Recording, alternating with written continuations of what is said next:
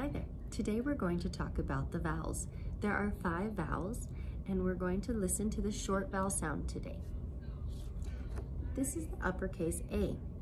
The uppercase A is scared of this spider right here. So when he sees a spider, like what I do when I see a spider, is we're going to say, ah.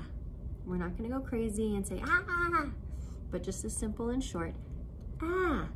The short A gets scared of the spider and says, ah.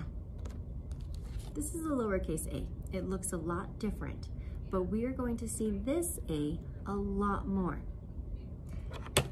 This is the A that we will see when we're sounding out words. This is the A that we will write when we are spelling out words. This A says, ah. It's the exact same sound as the uppercase A. It just looks different.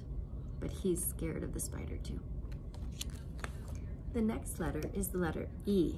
This is the uppercase E, and you'll notice here that I have a ear on him, and the reason is because we're going to touch our ear and we're going to say eh, eh. The E is super hard to say and hear, and so this E is going to help us think about how that sound is. Sometimes we like to think about our grandpa or our grandma. This is our grandpa E, because sometimes grandpas are like, eh, eh, I can't hear you. And so you can also think of it that way. But the E is one of the hardest ones to hear and know. So I put our little E, our little ear here to help us.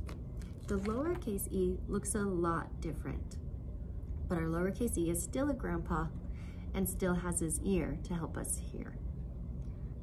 So the letter E, put our hand here and say, eh, eh. This is the uppercase I. It's also a word. So if you can learn this letter, then you already know a word, which is pretty exciting. The letter I does not feel good right now. The letter I threw up. And so the letter I is going to go like this.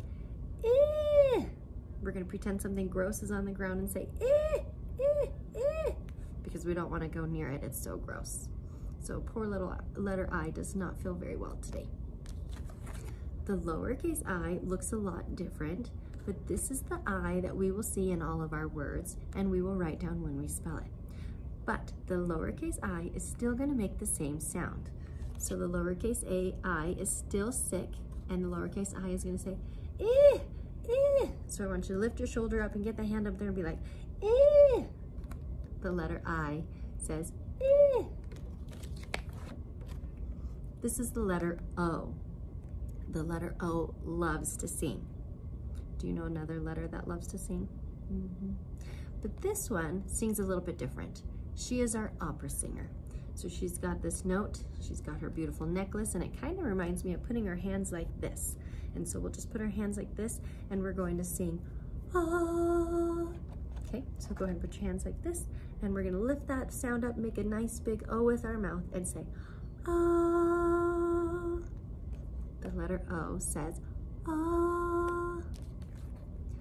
Yay, the lowercase o looks exactly the same, so we only really have one letter to learn on this one. I love when that happens.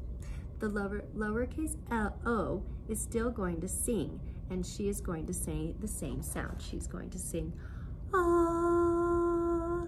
Nice, good open mouth on that. The last vowel today is the letter U, and this is one of the hardest ones to remember. And so when we see the letter U, we're actually going to go like this. And the sound that's going to come out is, and guess what? That's the sound the letter U makes. So we're going to say, If you want to, you could even scratch your head and think about this question mark being up here and say, That works as well. The lowercase u looks exactly the same. Sometimes you'll see an uppercase U without this part though. Our picture just doesn't have the other U. But you'll notice that the U's look a lot alike, and they are both kind of like a smiley face, but the question mark is the big thing. When we see the U, we're gonna say, and then we got it. Thank you for practicing the vowels with me today. Bye.